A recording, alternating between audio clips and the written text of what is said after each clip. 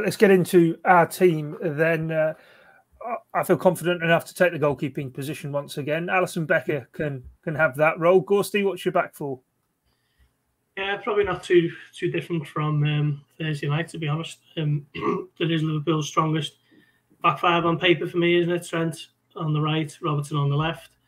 You can make an argument for Tsimikas, but still would go with Robertson over him if you put a gun to my head. Van Dijk and Matip. Although Konate's been in decent form as well, to be fair.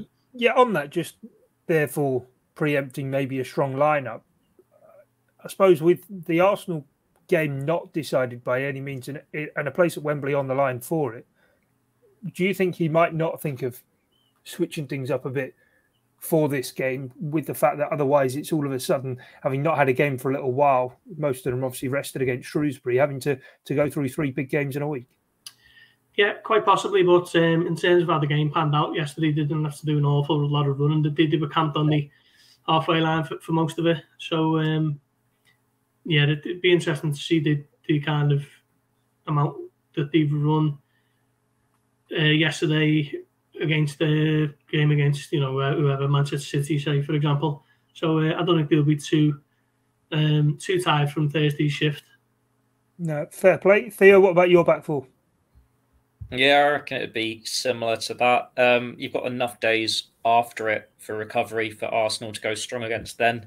More of the concern is if you've got the recovery from the first leg going into this one, and then when you're thinking, well, how much did the players actually train last week with all these false positives? Like how many of I think Trent was the only one who got COVID, but how many of the others couldn't train because they thought they had tested positive and then it turns out they were okay?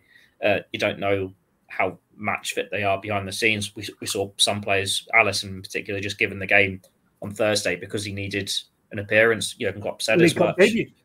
Your League Cup debut, of course. But then I think the only one you can really claim is maybe Konate for Matip, just because Matip, we know what his injury record is. He's very fragile. You don't want to have him playing so often in quick succession when he's had this time out with COVID. We know he actually did test positive, so he's maybe one you got to protect a bit more. But Alexander-Arnold, Robertson and Van Dijk make up the rest of it for me. So you're going with Konate, are you? Oh, yeah, I think so. Yeah. Right, yeah, cool. I wasn't sure. You were toying with it, but you didn't commit to it. Anyway, Theo, stay with you then for the midfield. Midfield 3? There's only 3 or 4 of them are available anyway. Fabinho, number 6. I think that one's the obvious one. Jordan Henderson, he's the captain. Don't have many options there. I'm not going to keep James Milner in, though. I would be tempted to do 4-2-3-1. Maybe just have those two as the deep ones. Right. So that are your two, are you?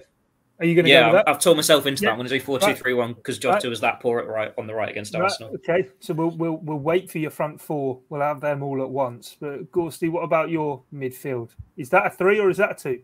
No, it's a 3, but it's I'm dropping out Milner. I think it might be a good game for Curtis Jones. Actually, I thought he was quite bright when he came on yesterday, and probably Liverpool's most promising player in the last 20 minutes. So bring him back in and keep Henderson and Fabinho in there. All right, your front 3 before we get the suspense that's building for Theo's attack. What's your forward line, Gorsty? 3 going into 3, isn't it? There's not too many options unless you want to play Oxlade-Chamberlain in one of the wide areas, or you throw a little bit of a wild card in there like Gordon. But Nico Williams, could he play right wing? He could do, yeah. But he only played there once against Leicester this season. Come on for a little bit at the end of the Preston game, didn't he? Yeah, it's better the devil, I think we're going to have to stick with Minamino and Jota and Firmino. Maybe Minamino on the right, Jota off the left. Despite me, you sound so depressed saying this, Gorsty. Yeah, just because trying to put yourself into it, Gorsty. Kai Gordon, go on, throw him in. You just lack a bit of thrust, don't they? No real pace in that front 3. And I think Firmino out wide would just be an absolute aberration. As much as I think Jota is better through the middle, I think he's at least capable of doing a job on the left. I've got a feeling here Theo's going to put both Jota and Firmino through the middle. Theo, go on. What's the front 4 and how are they lining up? Jota and Firmino through the middle. Yep. Jota in front of Firmino. Minamino on the left and Oxlade-Chamberlain on the right. Harsh on Curtis Jones. He did do well when he came on, but when we've seen him in the front three in the first team, he's not looked as comfortable as he has in midfield. He can come on and be a bit more controlling in the second half. There is that temptation to put Cade Gordon-Henderson there just because he's the natural fit for that right forward. But he's a teenager. He's only played for the team twice just because he scored against the League One side.